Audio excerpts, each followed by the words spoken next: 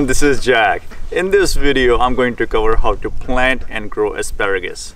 I'm growing my asparagus from crowns, which is the most popular way of growing asparagus. Now, first you want to select the variety of asparagus you want to grow. You can grow New Jersey, you can grow Mary Washington. I'm growing Mary Washington asparagus. And the best time to plant asparagus crown is in early spring. Now, in order to grow asparagus, you have to prepare your ground right. Asparagus likes a lot of organic matter, it does not like weed competition, and it likes pH of 6.5 to 7.0. So if your soil is acidic, you need to amend your soil to raise the pH level to 7.0. And the best way to do that is using wood ash or ash from your fireplace, which is mostly basic in pH, and it also adds potassium and phosphorus to the soil as well. And now one of the most important factors in growing asparagus, and as a matter of fact any other plant, is the site selection. Now asparagus likes full sun and it likes soil that is well drained.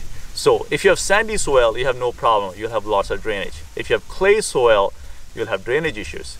So you want to add compost into the clay soil to enhance more drainage and also to add organic matter into the soil.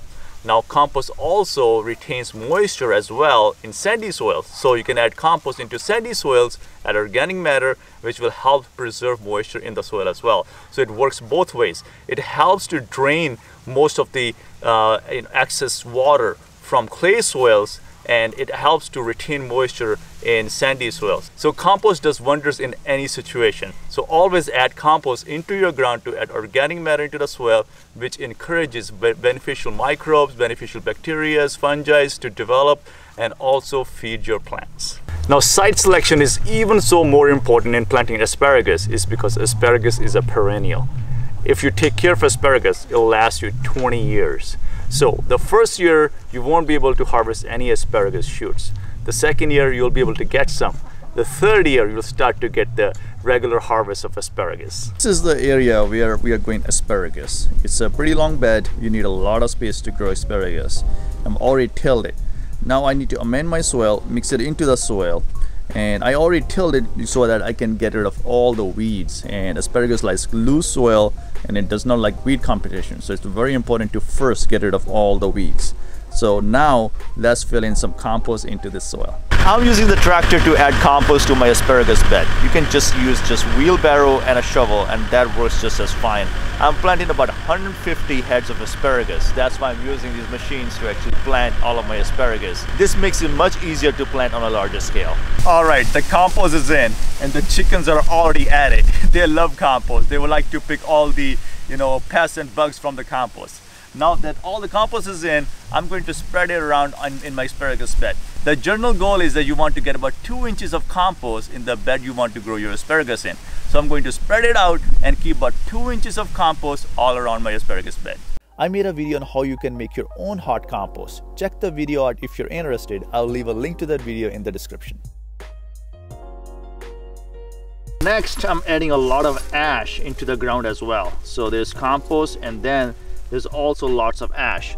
The ash is going to raise the pH level. It's going to make the soil more basic and also going to add more phosphorus and potassium to the soil as well. So ash is very important when adding nutrients to grow asparagus into your soil. Next, when everything is added, till the ground to mix everything evenly into your asparagus bed.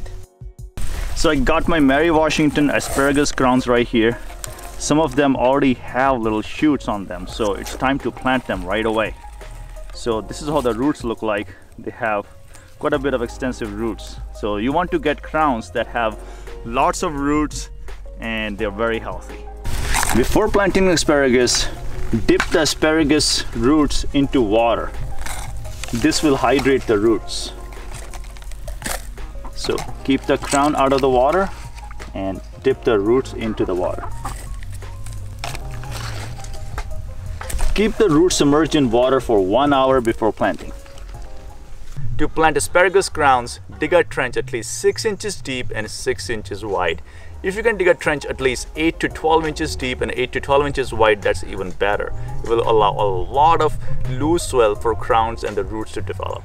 Plant spacing in asparagus should be 18 inches apart and row spacing should be anywhere from 3 to 4 feet apart. Well, the trenches are almost done. We dug 3 trenches 3 feet apart, and now it's time to plant asparagus right after we're done with the 3rd row.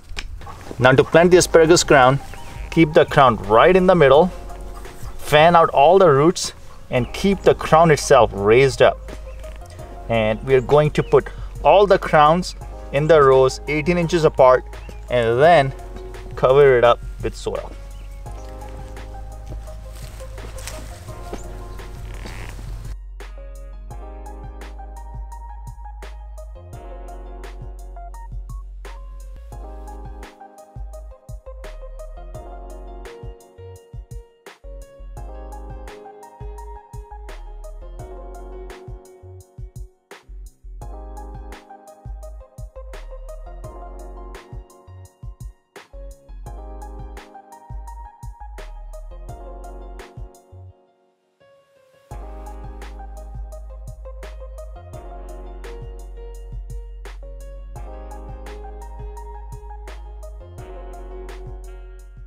Alright, asparagus has been planted. It was much harder to plant asparagus than I thought. Digging those trenches was hard. It took about 3 to 4 hours to plant 150 heads of asparagus. Now it's time to water. When watering, always keep the soil moist. Asparagus likes moist soil, it does not like to dry out, and it does not like getting waterlogged either. So asparagus like really well drained soil that keeps moisture as well. I made a separate video on how much and how often to water your plants, which depends on many factors such as your soil and your temperature. So check that video out if you're interested. After you're done planting, mulch your asparagus bed. This keeps the weeds down and also retains the moisture in the soil. Okay, that's all for planting asparagus. And our dog English Shepherd Lily has been helping us as well. And she's always waiting for me to throw the ball. So she's a really good dog. Some of the insects that attack asparagus are cutworms, beetles, thrips, aphids, and asparagus miners. Now you can get rid of all of these insects using neem oil and pure castle soap, and you also use BT spray and spinosad spray along with some diatomaceous earth. Whoa! Well, somebody came to say hello. Now neem oil and pure castle soap gets rid of soft body insects. So it gets rid of aphids, it gets rid of whiteflies and such. Now BT spray and spinosad spray gets rid of anything that is a worm or a cabbage worm, and diatomaceous earth gets rid of anything that is a hard shell insect. So beetles and any hard shell insects, you know, diatomaceous earth is really good with. The way diatomaceous earth works is that it cuts the insects with the hard shell. So you can sprinkle diatomaceous earth around your plants or even on top of your plants. But if it gets wet, diatomaceous earth does not work. So always use it when you're not expecting any rain, and you can get rid of beetles and hard shell insects that way as well. I really hope you enjoyed this video, and I hope you can grow lots of asparagus for 20 years to come, and I'll see you in another video. And well, say hello to subscribers as well. This is a white-crested black Polish, and we got these and they're absolutely amazing. I really hope you enjoyed this video, and I'll see you in another video.